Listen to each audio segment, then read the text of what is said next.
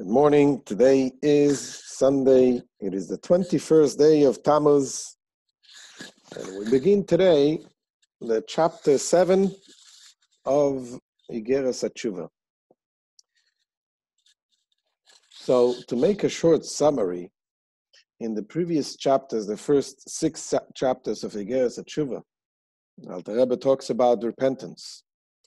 So in chapter 1, 2, 3, the Alter Rebbe gave directions of what is the basic teshuvah.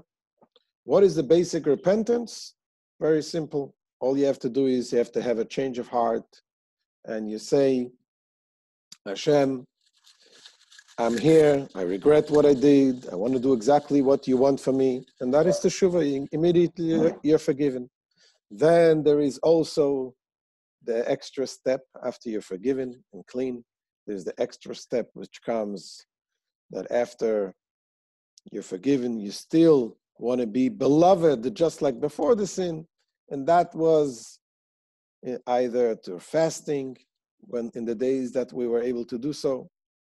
And there was a lot of fast that needed for each particular sin. Or the exchange in tzedakah, that we give a lot of tzedakah today because of that. So, and then in chapter 4, the Alter Rebbe began to explain the sod, that there is the secret of teshuvah, which is according to Kabbalah, the teshuvah has a whole different and deeper meaning. And this is what it says, teshuvah is tashuv hey, that there is the hey that we need to return. What is the hey? The hey of the name Avaya, Yud Kevavke, the name of a God. And he explains how in every Jew, in every neshama, there is God invested the innermost power of his essence in every single Jew. And by committing a sin, we drag down this hay, which is the root of the neshama, the source of the neshama, we drag it down to the lowest places. And teshuvah, real teshuvah, means to bring it up back to Hashem, back to the name, reconnected to its source where it belongs. So this is what we learned in the first 6 chapters. So now that we know this, the question is, when it comes to practical, what do we need to do? So in the beginning of the Igeret HaTeshuvah, he told us what we need to do. All we need to do is to take upon ourselves to be good, to be together with Hashem, and that's the change of heart that we have. This is the whole idea of teshuvah. So what is it? What we learned, all of this deeper things, the hey, and what is this? How is this affect our teshuvah? This is what he begins to say now in chapter 7. Chapter 7, the Alter Rebbe begins to explain that being that we know that there is the more we understand the deeper effect, what happens through a person disobeying Hashem and doing something which is not what Hashem wants. So when we think about it, then our teshuvah becomes a much deeper teshuvah. And he begins to explain, let's share, we're going to read inside what the Alter Rebbe says in chapter 7.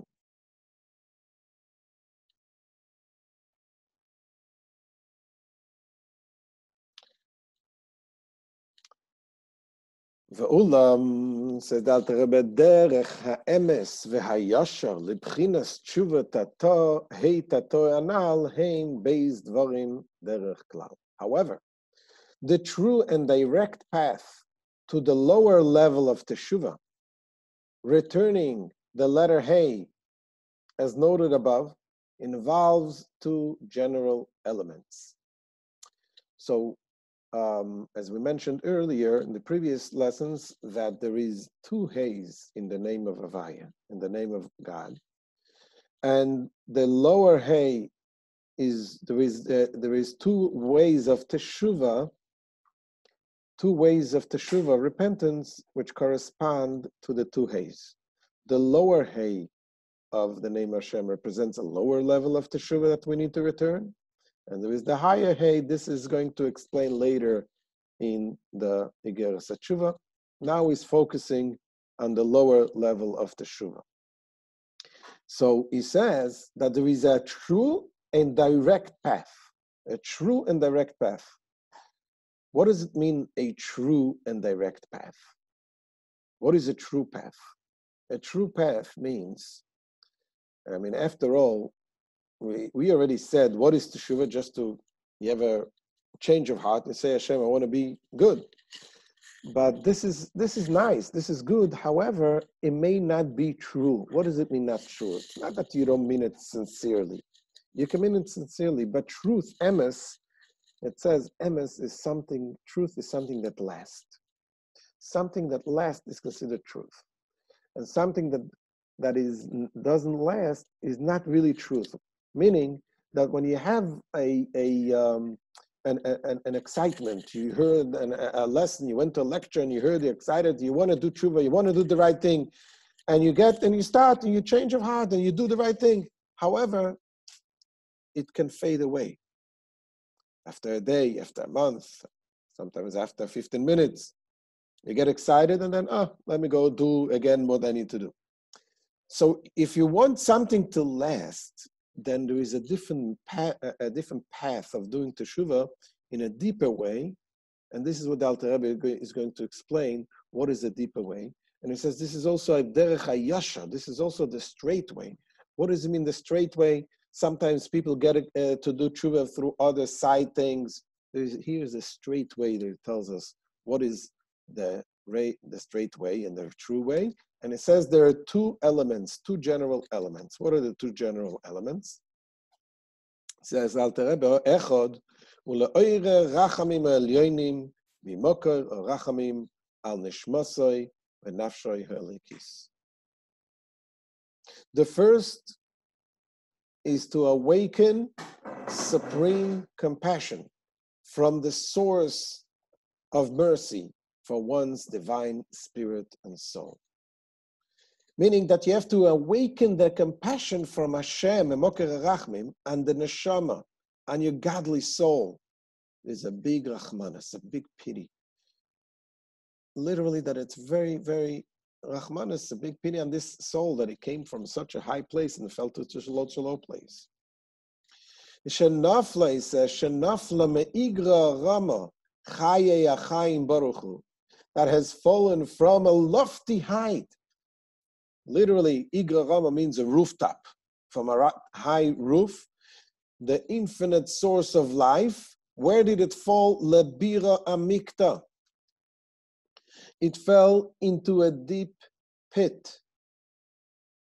Not merely from a rooftop, but from a lofty rooftop. Not merely into a pit, but into a deep pit. What is it? Namely, the chambers of the defilement and sitra acha. Sitra acha means the other side, the evil inclination, the evil places.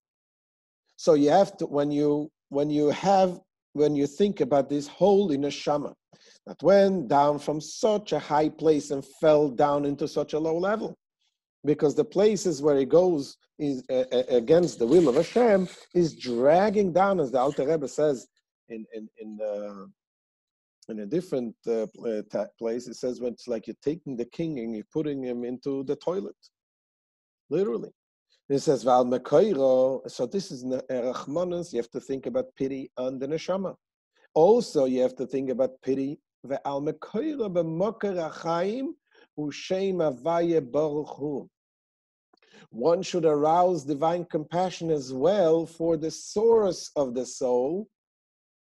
In the source of life, the four letters of name of God, the four-letter name of God, Shem Havaya. Since the soul is rooted in the tetragrammaton, which is the four-letter name of Hashem, it's degradation brought about by sin correspondingly causes the flow of holiness that emanates from the tetragrammaton to descend into the chambers of the klippos and sitra acha. Hence, Not only the soul, but its source too is to be pitied.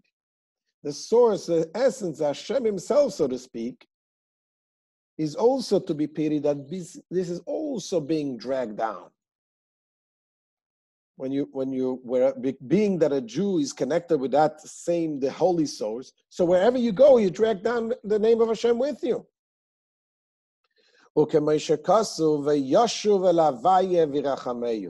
As the verse states, he shall return to God and he will have compassion for him. Now, what does it mean he'll have compassion for him? You'll return to God and you have compassion for him. Who is for him? You can say for him is for the neshama. But for him also can mean you have compassion on Hashem himself, on God himself, so to speak. As the verse states, he shall return to God and have compassion for him, meaning the sinner shall return to God and have compassion for him. But how are we to understand the concept of arousing mercy for the tetragrammaton, of arousing mercy for the name of Havaya? So he says, Pirush, la'oire rachamim al hashpoas shem Havaya baruch hu, shenishtal shelaveyo dotoichei cholos hasitra achre atameim lachayoisam.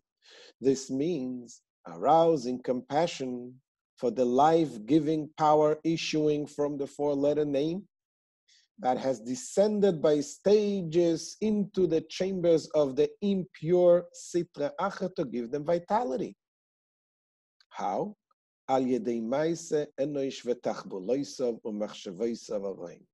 This descent was brought about by the deeds of man and his evil schemes and thoughts. Evil thoughts alone suffice to make the vitality descend into the chambers of the klippos and sitra achra. Some people say, I'm a good person. I'm not doing anything bad. I'm just thinking, just looking, just thinking, my mind about this or that, but I didn't do anything bad. So he says, no, the thoughts is something that also has the power to drag down the king. Because, as it says, he says, Kemoshe Kosov, as the verse says, Melech asur berahatim bereitei mocha. There's a king that is tied, the berahatim. It says, the verse states, the king is bound with gutters, which is interpreted to mean that a king is bound with the gutters of the mind. What does it mean by the gutters? Here, we're talking about the rahatim. It's the place where the water flows. What in the person it constantly flows, is constantly functioning, constantly doing, is the mind. Everything else doesn't necessarily constantly work. You don't always speak, you don't always do, but the mind never stops working. And this is what it's called, and the gutters, the rahatim, where the water constantly flows, it refers to the flowing of the thoughts, that wherever you go with your thoughts, that you drag down with you the name Hashem himself, the energy of Hashem that makes you, that gives you vitality. And this is says, Ibchinas Golus Hashchina Kanal. And this state, as noted above, is the exile of the Shechina. The divine presence, the level of Malchus, kingship of the world of Atzilut. And this is what he said, this is what we need to bring, have pity on this, on the godliness that we drag down. The auspicious time for this arousal of compassion is Tikkun Chatzos, the midnight lament for the exile of the divine presence. What is Tikkun Chatzos? This is something that back in the days, today it's not so common. We don't do it much. Tikkun Chatzos, back in the days, there were people who were in the midnight, especially in the midnight is a very auspicious time to cry for the Golus Hashchina, the exile of the divine presence. And people would get up at midnight and they would cry, say special prayers, but they didn't go back to sleep. After this, they would go to study Torah all day, all night until the morning. They would daven shachris and all. So this was, I think in Chatzos, this is the time, it says, when we can really have pity on the neshama. What do we do today that we don't have tikkun chatzas? Most of us don't do tikkun chatzas. I do remember this. I saw back when in Yerushalayim, I went to the Kotel HaMaravi, the Western Wall. I sometimes went late at night, and after midnight, I saw people sitting there. People, very unique people, sit and do tikkun chatzas. It's very unique people. So, but in general, this is something that we don't do today. So, what can we do today? So today, says the Alter Rebbe, the Rebbe says we can do either during the davening when you pray. You can have special time, or especially also when you do the Kriya Shema, when you say the Shema before you go to sleep. You think about the day that has passed. You're thinking about the positive.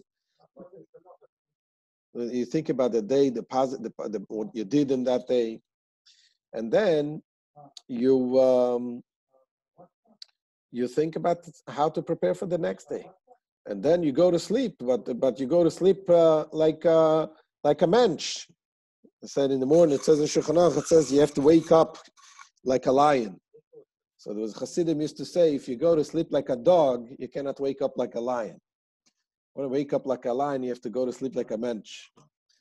So he says that's what when we have to think about what we did with our actions.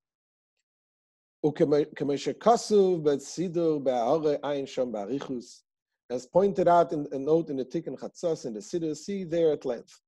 It says, "V'zeu shekasu nof sham noflo ateres reishenu oina lanu kichatanu." We just find in the prayer. This comes from the Lamentations from Eicha. The crown of our head is fallen.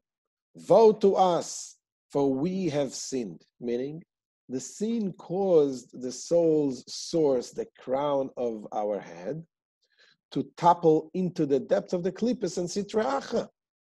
The crown of the head represents the highest level of Hashem, of godliness, and that has fallen through our deeds. It says, "V'lochein nikra HaKadosh Baruch Hu melech aluv bepirkei yecholos k'mesher kosav ha'ramagzal." Therefore, the Holy One, blessed be He, is called humiliated king in Pirkei Echalot.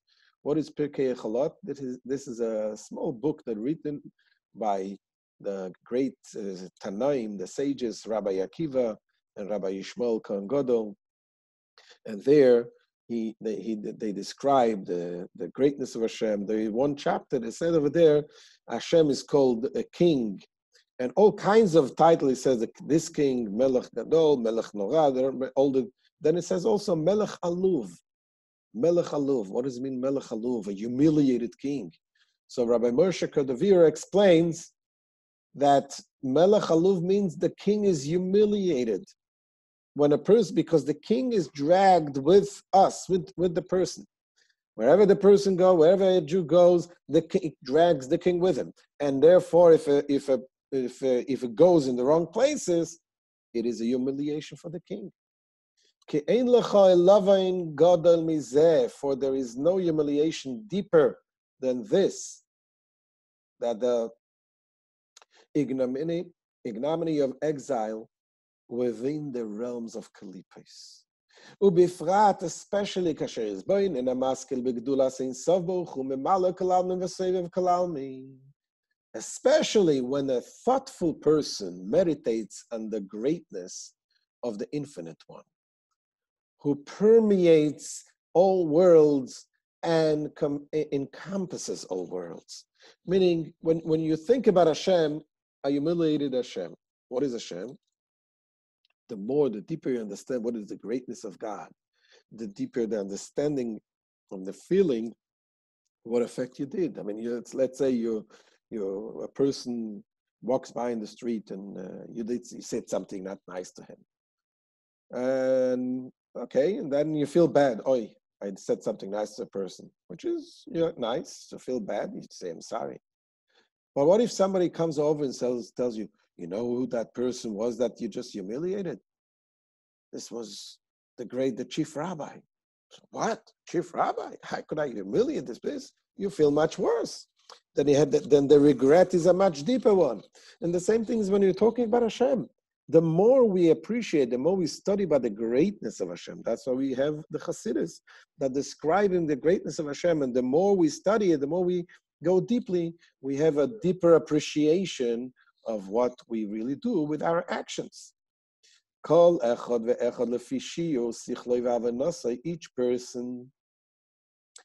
Each person's meditating upon God's greatness according to the range of his intellect and understanding.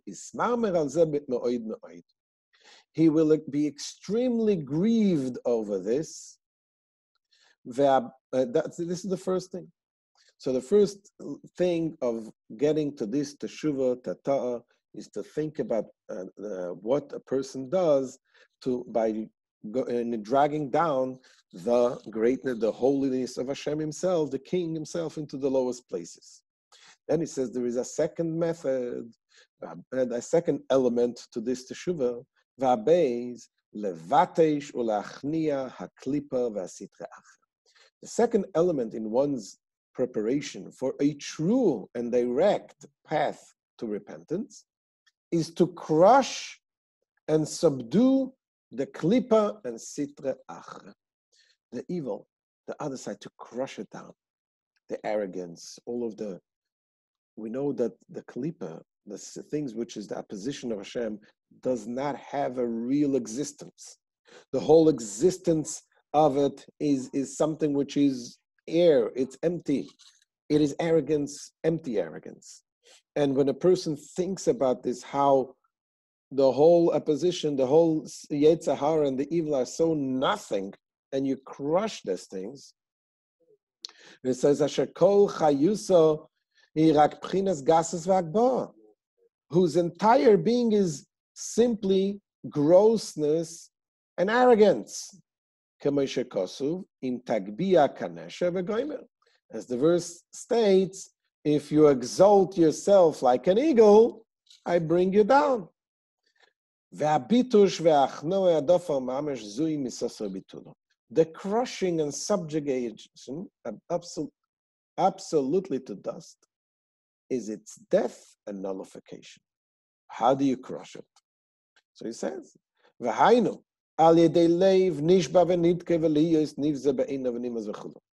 evil is crushed through a broken and contrite heart, a sense of personal unworthiness, repugnance, and so forth. As explained in part 1, chapter 29, the animal soul, even of a Beinoni is a person who is in full control. Even of a Beinoni, how much more so of a sinner, is the very person himself. Who is the person? The animal soul. God created us that way. When his heart is humbled, his animal soul, which derives from Kalipa, is of course humbled as well. Thus, crushing and subduing one's arrogance crushes the Kalipa and Sitra Acha.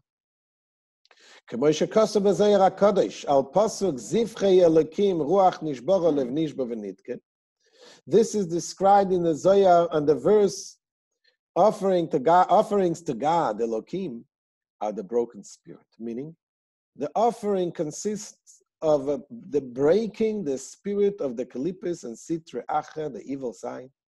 And this is achieved through a heart broken and contrite. And he explains, all animal offerings are dedicated to the Shem Havaya, the Tetragrammaton, the attribute of mercy. This is why all verses which speak of offerings to God refer to Him with the Tetragrammaton. חבר'ה, קצת בשקט, אנחנו מקליטים את השיעור. אבל לשם אלוקים, ימידס הדין, אין מקריבים קורבן בהמה. But to Elohim, however, the name indicating the attribute of justice, no animal offerings is brought. Ki'im, instead, meaning what is considered an offering to Elohim. For the verse does, after all, state the offering to Elohim. So the offering to Elohim, he says, is leshaber ulehavir ruach atuma v'sitra acha v'zohi ruach nishbara. The offering is the shattering and removing the spirit of defilement and sitra acha. This is the meaning of a broken spirit. How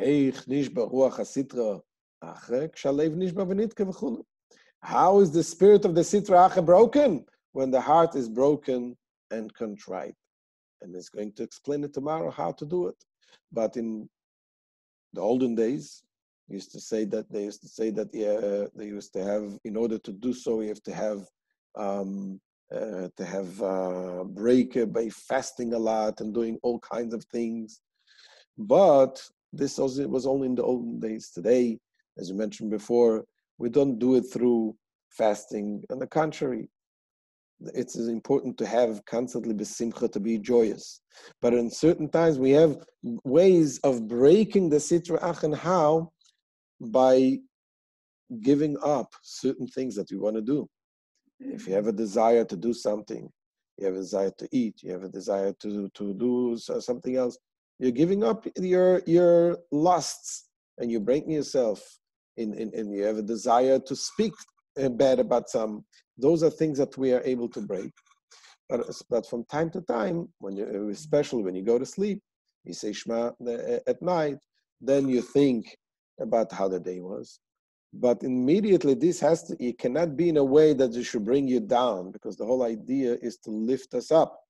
So we have to not to forget that the whole idea is we have to be besimcha, to serve Hashem besimcha, to have the understanding that Hashem gave us opportunity to learn the Tanya. He gave us the opportunity to appreciate what we are accomplishing through our deeds, something that we didn't know in the years before, because this Chassidus is revealed to us more than in the previous generation. So we have this opportunity to do it.